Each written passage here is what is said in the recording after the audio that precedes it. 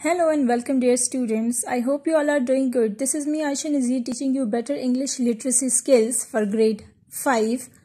This is your lecture number 6 and in the previous 5 lectures we have done all of our book work plus lesson reading and explanation. And in today's video we have started the work of our notebook. But remember one thing, for the written work you have to use your rough notebook, not your neat notebook. I am repeating it again. You have to use your rough notebook. Now what will you do? You will take out your rough notebook, specify one rough notebook for your English work. Divide your rough notebook into 2 halves. First half is for English A and make a triangle for the second half and write down English B over it. We will do our English A work on English A half and B work on English B half. So today in this video we are doing our English A work, and all of you know we start our English A or any notebook work with course content, but we are not going to do course content. We are going to start with our writing pattern. So this is our writing pattern. Now what will you do? You will open your notebook, rough notebook, leave one page, and on the next page with blue marker. I have used here black marker and black pen, but you have to use blue marker and blue ink pen. You will give the heading of English A with marker on top of your page. Date is not necessary. Then what will you do?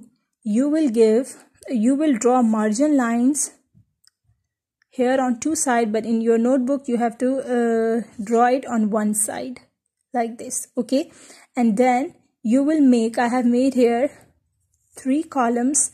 You can make 4 columns because your notebook size would be a little smaller than this.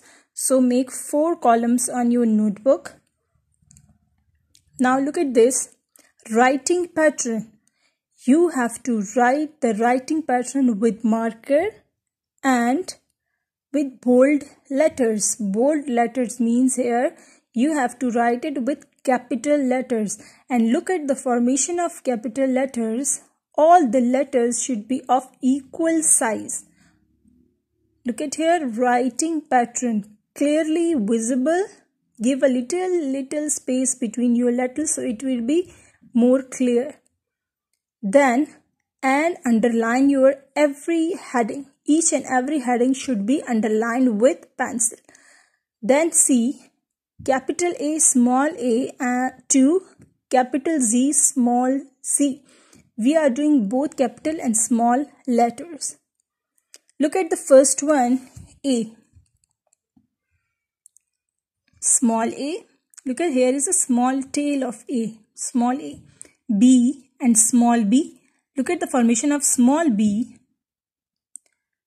This should be a little longer, okay? Then C, both C are similar. One is capital and one is small. Look at the formation of D. Small d, this should be a little longer. Look at the formation of E and small e. I am writing small e here again, so it would be more clear to you. Look, it is like C, and then make a small cut. Just like this you have to write it, okay? This is the perfect formation of E. Now look at the formation of F, small f and capital F and small f. Next one is G. Look at the formation of G and small g. Small g, look at here. This should be touching the ground line and then you have to turn it like this. H. Small h, this line should be a little longer. I and small I. J, it should touch the ground line and it should come beneath the ground line. Look at the formation of K. Capital K and small k. L, capital L and small is just a single line. Look at the formation of M. 3 legs should be equal in capital letter and both in capital and in small letters. Look at the formation of N, capital N, small n. O, they are both are similar. One is capital, one is small. Look at the formation of P, capital and small. Look at the formation of Q, capital Q, it should be like this, and small q. Look at the formation of small q. It should be straight and do not give this much space between them. Keep it close like this. Look at the formation of R, capital R and small r. This R formation is not correct in our letter formation. R should be like this. Then S, both are similar. One is capital, one is small. Look at the formation of T. Now one thing you should notice, T should not be like this. It should be smart like this. Next is U. Look at the formation of U. There is no tail in a capital U, but in small u there is a small tail. Look at the formation of V. Both are similar. One is capital, one is small. Look at the formation of then W. 3 legs should be equal. X. Both are similar. One is capital, one is small. Then C. Y. Capital Y, small y. And Z. Capital Z, small z. Both are equal. So look at the formation. We have done it.